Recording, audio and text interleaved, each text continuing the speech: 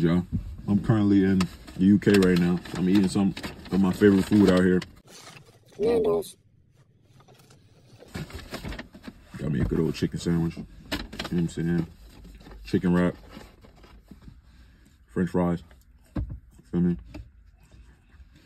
But to be honest, I really came on here to talk to you about some things I've been always thinking about, and it never really became as like just having a vision to talk about it until now. Lately, I've been really wanting to speak to people and have interactive conversations on TikTok and even one day on YouTube about, you know, how to navigate through certain situations.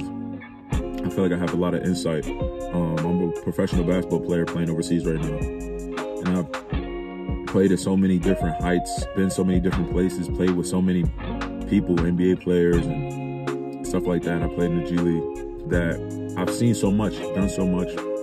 I do some modeling, I've done a little bit of acting, and just with all the experiences that I've been through, I just want to talk about like people rooting for you. I root for people through their ups, through the downs.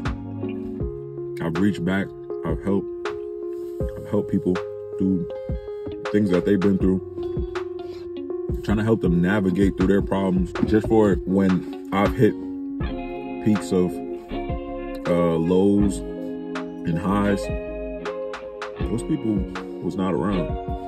Those people did not reach back. Those people didn't reach out to help, to even lend a kind word, even when they knew what was going on. And I feel like people out there, you guys know these situations just in different forms, and even people who have hooped or done anything. I know some of y'all got friends that have pages of them trying to promote their brands, trying to promote clothing. Females, you know, girls that are lash techs and posting their stuff. You like their stuff, you repost it for them. You know, you rejoice in their success. But when you post something, when you do something, nah, they didn't repost it. They didn't even like it. They didn't even like it. They might view your story. They might view your TikTok page. They see what you tweeted. They didn't retweet it. They didn't like it. They didn't repost it. Nothing. They'll hear what's going on with you. You know, even if you're going through a low, something happened to you, something happened to a family member, and they won't even reach out. They won't even say nothing. They won't say a word to you. But these are the people that you thought really had love.